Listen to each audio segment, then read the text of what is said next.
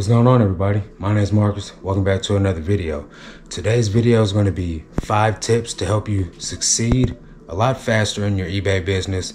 And these 5 things will help you grow your business safely and be able to help you reach your goals monetarily, as well as being able to list more items.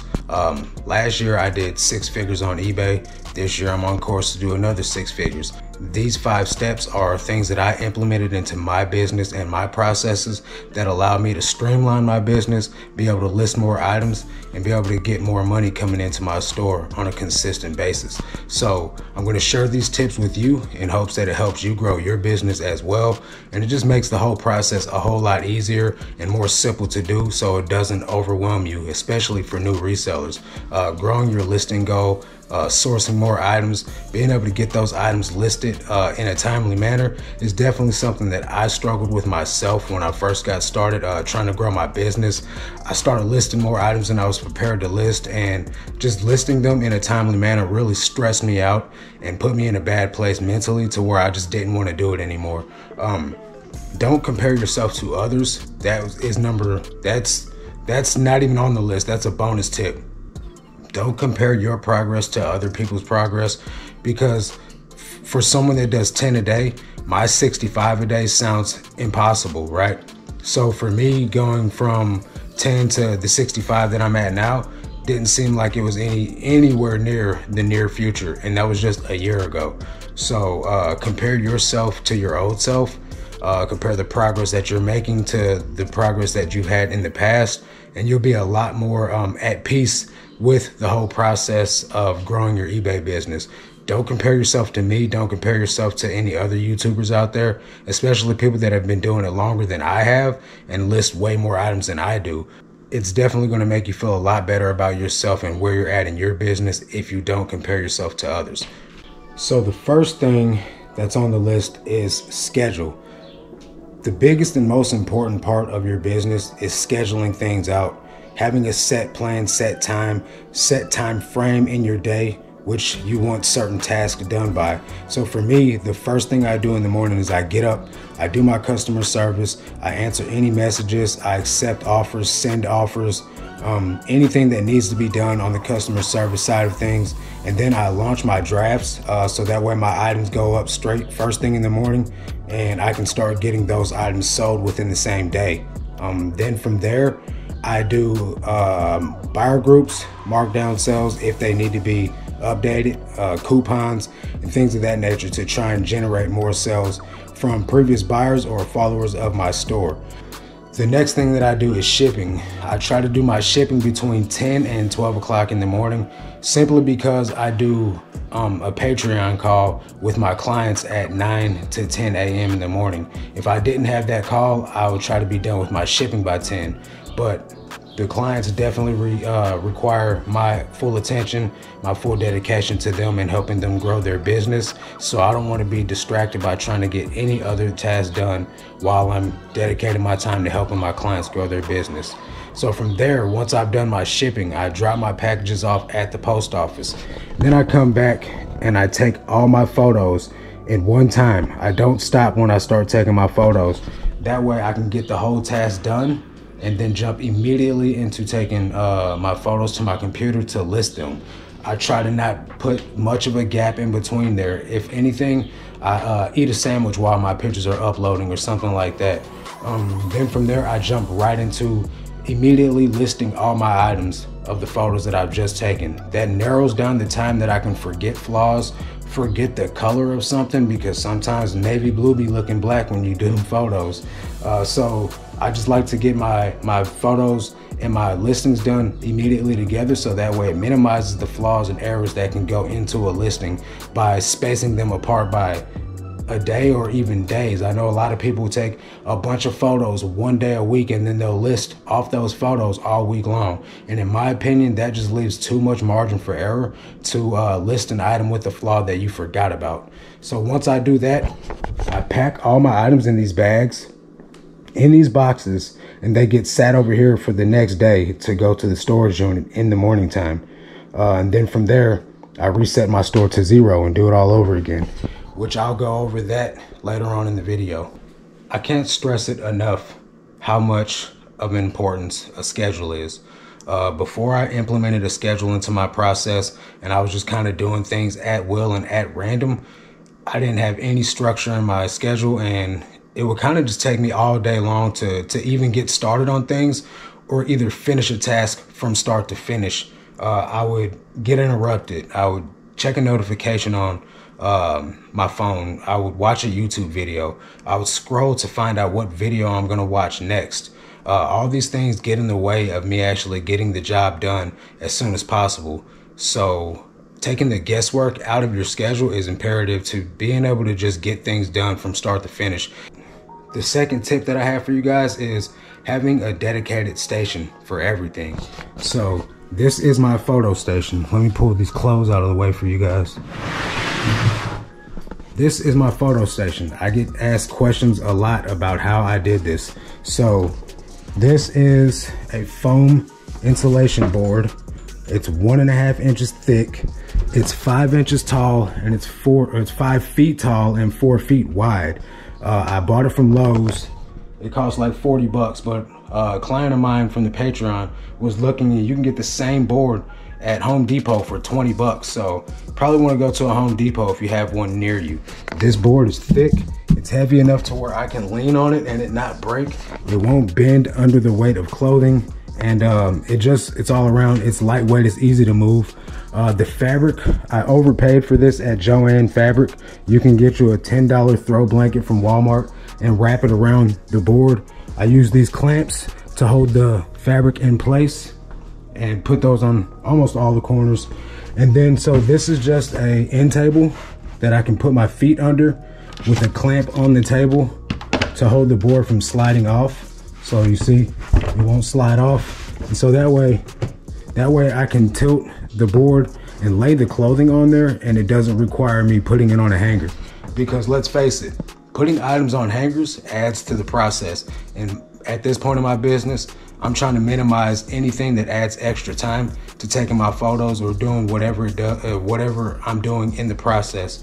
So I do have, if you can see, there's this fish twine that goes over the back side of the board. And I guess I could show you how I did that. So I put this screw right here in the back side of it in the middle, and I just wrapped the fishing twine around it. And so it just comes over the top like so you can hang a hanger on it, and pretty much the twine is invisible, and it just seems like the hanger is floating in midair. Let me grab the hanger and show you. I just put it on the loop, bada bing, bada boom, hanger. And these are for like jackets that slide off the board, or like polyester shirts that don't stick very well. Some of them do, some of them don't. And in order to keep the item from sliding off the board, I just hang it up. Most of the items do stick very well. See, that's not really how I would take the picture, but you get the gist of it, how well the fabric grips the material of the item that I'm listing. So that's one part of my station. Next is a bagging and tagging station. This has a scale on it. The bags that I put the items in, there's the bigger bags. These are 12 by 15. These are 10 by 13. These are my custom SKUs that I put on the bags. I make these myself. There is a document in the description that you can get to use to make your own personal SKU numbers, as well as a link for these actual labels that I use. You get like 12 of these rolls for like 30 bucks, and there's 1,300 labels on each roll. So literally you get thousands of labels for 40 bucks almost. It's a win-win. It's better than paying Avery or using Avery to like make your labels, which is what I was doing. I bag the items. After I list them, I take a photo of them on the scale, so I know that whether the item is a first class item or a priority item when I'm doing my listing process, along with having the SKU in the listing as well. And then I'll bag them up. After I bag them up, I put them in these boxes. Once I do that, everything's ready in the listing process. I come over here to my desk and I list. Everything is within this area. So my whole eBay business, in my house at least, fits in this what is this, 6 by 10 square feet? I don't know, whatever. This area right here is my designated area. However, I guess this is all spillover because this is where I store my items that are in my queue. The IKEA bags are the queue. These are the items that are gonna get listed next. And then this is the holding station for all the items that are listed until they get transported to the storage unit. This right here is donation bin, and that's just where I keep my IKEA bags. This printer right there is for customs forms, labels that need to be printed out on a custom form for APOs and things like that. I just don't know how to print them on my Rollo. I know there's a way, I just haven't taken the time to figure it out yet. So that's my set listing stations. And then I have a set shipping station, which I'll show you right now. So having a dedicated shipping system allows me to ship more items as fast as I possibly can. I got my printer, my computer, my scale, so everything is within reach. So if I'm sitting in my chair, I can reach up and grab shoe boxes right here. I can reach up and grab my first class poly mailers, and I can reach over here and grab my flat rate envelopes, which is the predominant priority mail shipping method I use. But if either one of these methods don't work, I can then reach over here. I've got tie back envelopes right here, or I have legal flat rate envelopes, which are the next priority method that I use for flat rate envelopes. And then I do also use like these regional rate B boxes because they can go priority now that they don't exist anymore. That allows me to not have to do a bunch of moving when it comes to shipping my items. I put all my items that I'm shipping for the day in this box. I sit it right here next to me. I grab the item out. I put the dimensions in. After I weigh it on the scale, of course, I put the dimensions in, print the label. Everything's within hand's reach. I don't have to move. So it just speeds the process up, which also brings me to my next point. Step 3 is narrow down your niche. So for me, when I first started, I was an everything seller. That means I was picking up anything that was profitable and I was selling it on eBay. But that led me to a nightmare in storage because things were everywhere. There was no method to the madness. Things were kind of just all over the place, wherever I could fit them at. Now I have a dedicated storage system that fits clothing only. I do have some shoes, which is another point that I like to make, which is why I'm getting out of shoes. Shoes take up a lot of space. They require a lot of cleaning and processing that I don't feel like doing. Yes, the ROI is good, but the time that I spend cleaning and the space that I use storing shoes, it doesn't make sense for me to continue using shoes as an item that I'm gonna sell. My storage unit is fully maximized for clothing, not for shoes. These shoes are bulky, they sit in the way, they take up space. Hats are another story. I've got hats. Hundreds of hats can fit in one tote, essentially, if I didn't have them separated by genre, and whether it's an NBA hat, a racing hat, a camouflage hat, just a basic hat. But shoes, this is like 40 pairs of shoes, taking up a significant amount of space compared to what these hats do. Now, these are also, some of these listings are not hats. These are clothes. Those are hats, hats, hats, hats. All these hats can fit into one tote if I didn't have them separated. But that leads me into also the eBay shipping supplies. These are free boxes that I get from eBay, along with free shipping supplies for the USPS to ship shoes in. But as I said, I don't want to store shoes. I don't want to clean shoes. Hats are super quick to list. Shoes can be fast as well. It's just something that I'm getting out of. Now my storage system is optimized for clothing. My shelves fit clothing. My sequential number system is numbered for clothing. It just makes sense for me to pour gas on what's working, and what's working is clothing. So if I was to still try to store everything in here, I'd have stuff all over the place. There's no way I'd be able to have 6,000 active listings of everything and have this much organization about it. So find what you want to sell. Find what you enjoy selling. Find what you can store the easiest, the most organized, and allows you to pull your orders the fastest way possible. For me, I could just go directly to whichever box my item is, pull the box out, grab the item out, move on to the next one. It's quick, it's simple, it works, it looks nice and neat. You got to find out what the best niche is for you, and for me, it just happened to be clothing. I could find it in abundance. It's fairly cheap. There's no shortage of it anywhere, honestly. And I can list it the fastest. I can store the most of it. So that's what I decided to go with. For you, it might be baseball cards, Pokemon cards, or something where you can store all your inventory in one tiny box. And it doesn't require a lot of space. It's super cheap to ship. Easy to acquire. You know, it just depends on whatever your niche is, whatever you have somewhat either a passion about or easy availability to get a hold of. I want to send a real quick shout out to all the members of my Patreon. You guys are doing so good. I'm very happy that you guys are seeing success since joining the Patreon. One of the guys in there, man, he's killing it. He's full-time construction job during the day and then still doing listings on eBay at night, man. That guy's grinding. He's also killing on Whatnot, man. So shout out to you, Sal, the GOAT. Definitely doing your thing, bro. Just really happy to see the progress that these guys are making since joining the Patreon. And a big shout out to the channel members as well. You guys rock. Also, thanks for all you guys' support. Thanks to all the subscribers, period, that just take the time to watch these videos and continue to support me over the months. You guys are the best.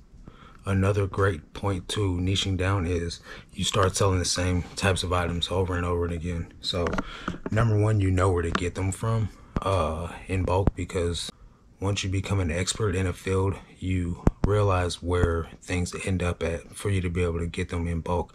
Number two is it allows you to narrow down your shipping process to offer a flat rate. You sell the same types of items over and over again, so you know in theory what they cost you on average to ship. So for me, I got flat rate items and first class items. I charge a flat fee on first class of one price, set price, and I charge a flat fee for priority at one set price. Now the bulk of those items will go under the set price that I have them at. The majority of priority packages go in a flat rate envelope. However, if I do receive an item that is a bit bulkier, they will still get a great deal at $8.95 for a flat rate fee, even if it costs me 10 to 12 bucks to ship. I don't overcharge the buyer. I just pass on the savings to them. But that allows you to be aware of what price you can set inside your store as well to pass on savings to the buyers, as well as just make the whole listing process more streamlined, because you don't have to figure out dimensions and packages and things like that until the shipping process comes into play, because you do need to have correct dimensions on your packages when you buy your labels. Shout out to my guy Walter that bought this 511 Tactical Polo shirt. He's a viewer of the channel. Really appreciate your support, brother. Hope all is well with you, and I hope you enjoy your item. So step number 4 is create processes. And by this, I just mean put a little bit of redundancy into your business. Make things the same in uniformity across your store and across your business for each individual task. So for me, that means taking my photos the same way every time. Whether it's a shirt, a top of some sort, it'll have the same photo sequence as every other top or shirt does across my store. The same goes for pants. Pants will be in the same sequence, every item, all the time, without fail. And that way, whether I train someone to do it for me or I do the listing myself, the buyer will not be able to tell the difference in the way the store looks. It'll have the same layout, the same feel, the same shopping experience, store-wide, which also takes the thinking out of the process for you. Like, oh, here's this pair of pants. Now, what do? You freeze up, you know. It's going to be without thinking. You just throw it up there. Boom. Main photo. Boom. Waist measurement, rise measurement, inseam measurement, leg opening measurement, back photo. Boom. Good to go. Take a size tag, you know. Those things, they come second nature to me, you know what I mean? Inside of my business, your photo layout, you know, do it however you choose to do it, but make it the same for each of those items. If you take shoes, take your shoes in the same sequence every single time. If you take photos of hats, take your photos and your hats in the same sequence every time. My process is the same every time. I take the photos, I take the measurements, I fold the item up, I bag it, I put a skew on it, I put it on the scale, take a picture of the weight and the skew, and then I put it in one of these boxes right here. And then I do the same thing over and over and over again. And I don't have to think about anything. I just do 2 hours of photos.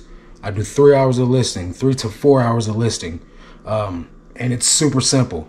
I recommend selling similar off your own items. So for me, that would mean I take this women's quarter zip pullover. I type women's quarter zip pullover in my store unless I had a Simply Southern quarter zip pullover. So I'll go to my store, type that in, sell similar off that listing. I'll change the brand. I may change the color. I may have a blue one, who knows? I'll change the color, change the size, change the tag, the brand, I mean, inside of the description, inside of the condition description. So I'll change the required item specifics that need to be changed to match the item that I'm listing from what I'm selling similar off of. And that allows me to speed up the listing process, make updates to whatever the item may be, and save me time from having to fill out a whole brand new listing.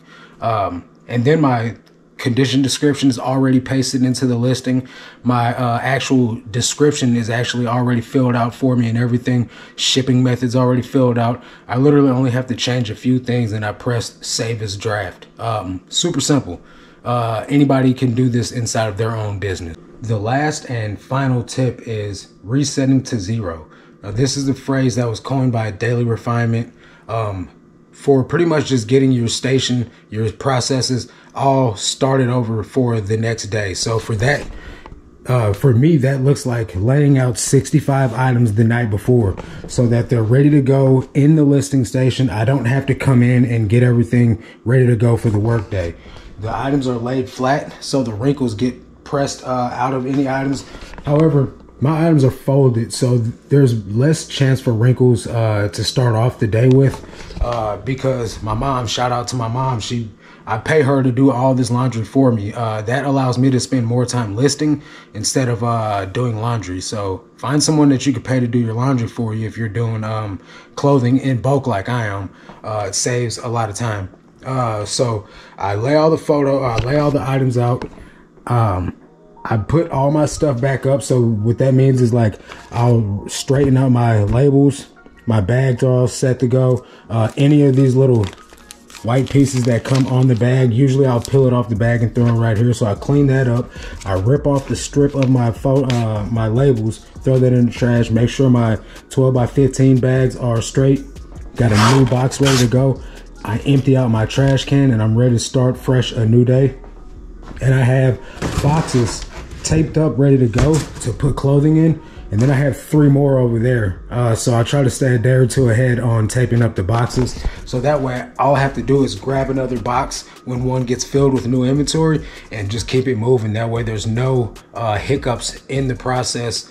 I could just go. So every day I do the same thing: lay out my items, clean up my shipping station or my packing station, reset my boxes to zero, and then that's pretty much it. I do whatever returns I need to do during the daytime, and that gives me a clear conscience. I could just literally get up in the morning, walk over here, grab an item, throw it on here, and start taking photos immediately, and then jump right into listing the items. And that gives me the clear peace of mind to just focus on doing what I need to do to get my job done and move on to the next task. So hopefully that helps you guys. Hopefully these tips were valuable for you. There are tons and tons of other tips that you can use to grow your business. I just chose the most basic 5 because a lot of you guys are just getting started on your reselling career. And these are the first 5 tips that I implemented in my business when I decided to go full time and start to try to grow a business. And they helped me out tremendously. So I hope that they help you as well. If you guys want more hands-on one-on-one coaching, I do have a Patreon. You can join there for accountability and just for tips on growing your business there. You can also join the free Discord, Good Pickings Discord, that I run with my buddy Nabiar. You can also get a hold of me in there. these are just options and things available for you guys. If not, you could just join the channel memberships. I do a weekly, bi-weekly live call where I'll give you a store review and just help share knowledge with you guys inside of there. It's more direct than the lives that I do every Tuesday because there's a lot of you guys that attend there, and I don't get to focus my energy solely on a handful of you guys. So that's going to do it for this video. Hope it was helpful. Catch you guys on the next one. But until then, let's make this cash, guys. Peace.